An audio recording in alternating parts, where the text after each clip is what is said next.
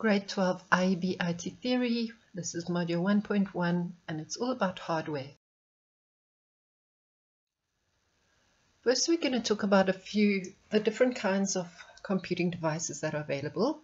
So under mobile technologies we have laptops and netbooks, although netbooks are mostly outdated now. The advantages of these small devices, laptops, is that you have a powerful CPU, there's a full-scale operating system, and it is expandable. The disadvantages are its size. Sometimes the screen is a bit small and the keyboard is restricted. The battery life is short compared to a smartphone, although it's getting better, but it typically lasts 6 to 10 hours. It's not always on. You know yourself, if you switch off your laptop, it takes a few minutes to boot up. And there is typically no built-in cellular data. You have to buy a dongle if you want to use internet when there's no Wi-Fi. Smartphones are actually a complete computer, a little mobile computer with a complete operating system. They have the size and the shape of a cell phone, and they can make calls, but they also do a whole lot of other computing functions. The advantages are they are always on.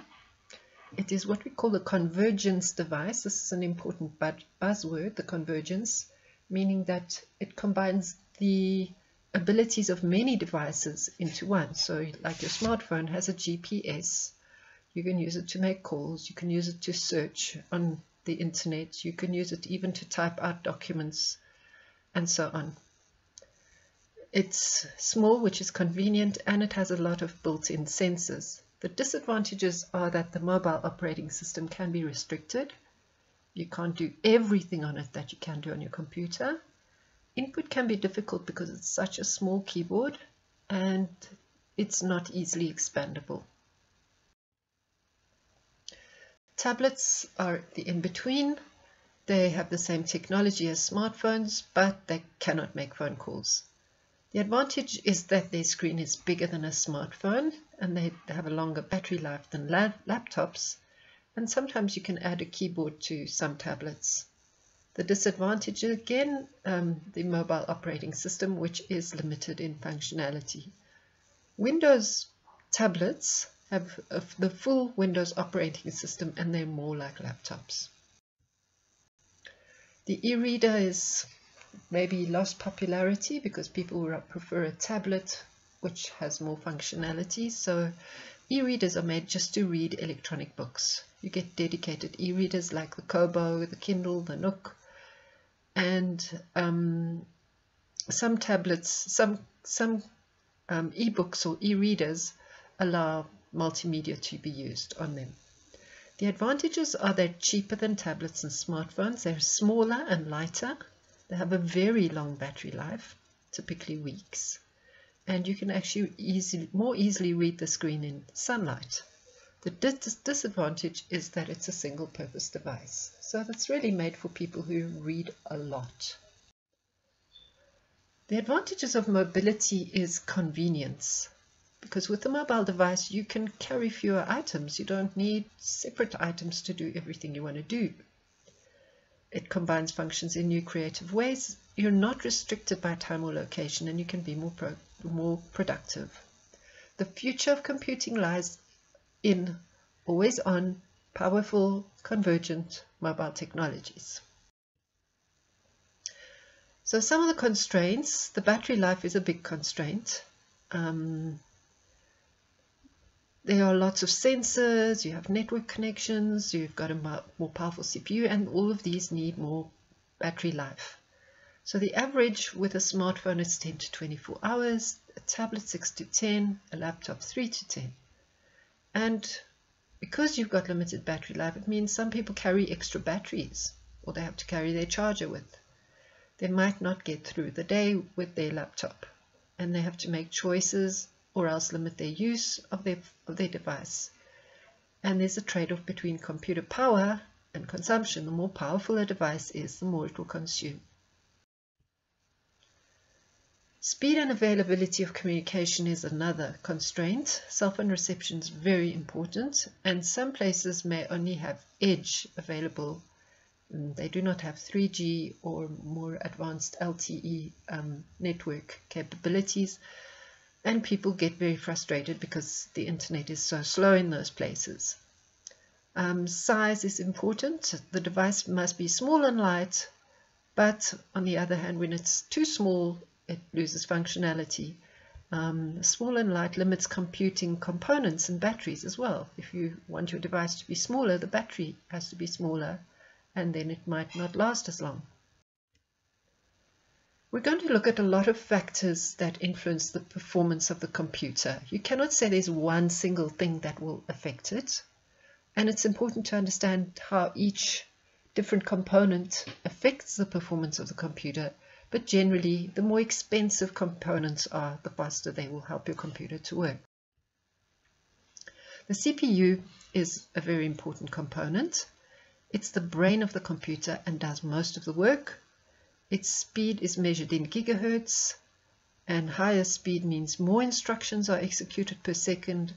The number of cores is important. The more cores you have, the better it will work, and it will work better, especially when you do multitasking.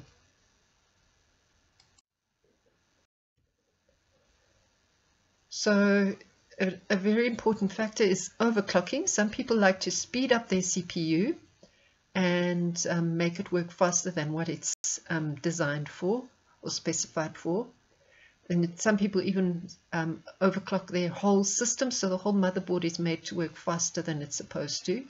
This obviously does improve the performance of the computer. It works much better and faster, but things can overheat, and these people tend to have to invest a lot into cooling their computers. You can see in the picture there's a water cooling system.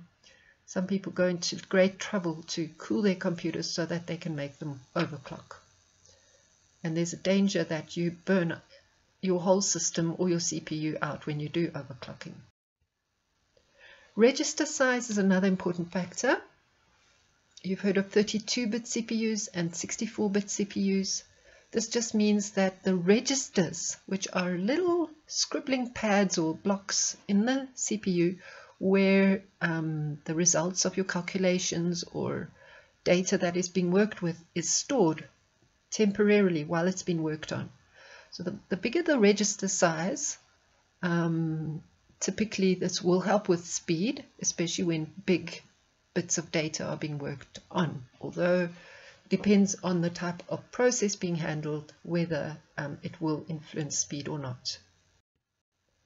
Hyperthreading is a technology that is some CPUs have, where more than one thread, which is more than one parts of a software, can be handled at the same time. So hyperthreading means that two threads are executed in parallel. It's almost like you have two processors, but it is not the same as multi-core processing. It does allow more work to be done by the processor during each clock cycle, especially when multi-thread applications are being processed.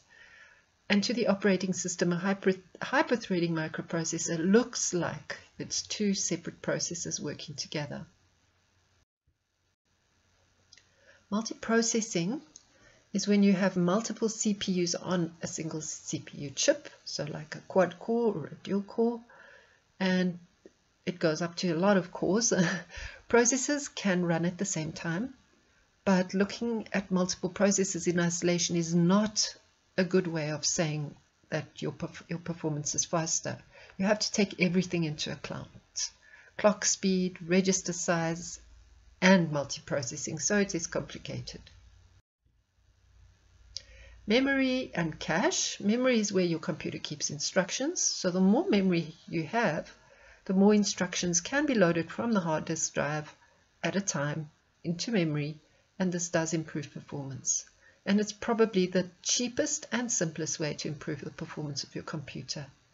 But also remember that if you have a 32-bit operating system, it can only address 4 gigabytes of RAM. You would need to change to a 64-bit operating system if you want to install more RAM on your computer. Cache memory. Well, more cache memory is better. Remember that cache memory is used in the CPU or on the hard drive, and it will store the data that you're probably going to need next in the CPU or hard drive, so that it doesn't have to fetch it. In the CPU, you don't have to fetch it from normal RAM, and with the hard drive, you don't have to fetch it from the actual disks, because the cache memory in those devices is storing the data you needed. It can't be upgraded, but it does help with speed. Storage and network. Storage is your hard drive. If you have a hard drive that has a lower access time, this helps. You can increase the speed of your computer by replacing the hard disk drive with an SSD, which is a solid state device, or you can even add a solid state drive. And SSDs are much faster, although they are more expensive and usually lower in capacity. Now, the network speed is important as well. It's measured in megabits per second or gigabits per second, and it's how fast data is transferred to or from your computer towards the network. Obviously, it's also important for performance. The graphics card, or the graphics CPU, GPU, does help to improve performance, because remember, it takes some of the work away from the CPU, and so a more powerful graphics card is important for people who are power users. The bus performance. If you have a higher bus speed, you will have better performance. And the bus speed is, remember that it talks about the speed at which data is moved between the CPU and the other components. So you have many buses in your computer: the front side bus, the AGP bus, the memory bus, many others. And you can see that they are very important for transferring data between the components. So faster bus speed will help. Now we're going to talk about the different categories of users.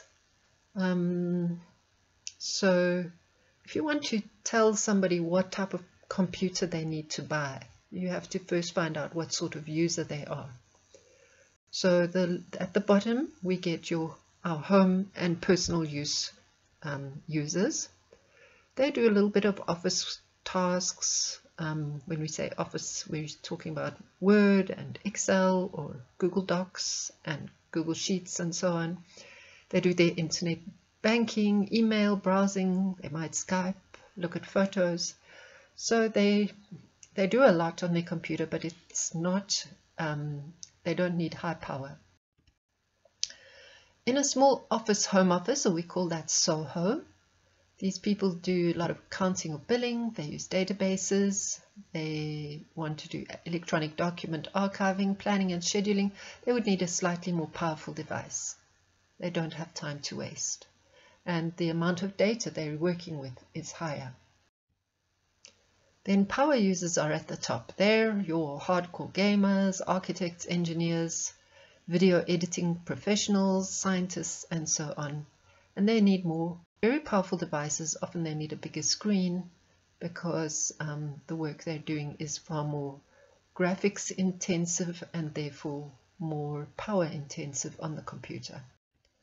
So here's some tables. I'm not going to go through all the detail. It is in the book. And just to show that all of these components, the CPU, memory, hard disk, solid state drive, DVD, the types of ports, your mouse, monitor, printer, external storage, and scanner, all of these need to be decided based on the type of user that you are working with.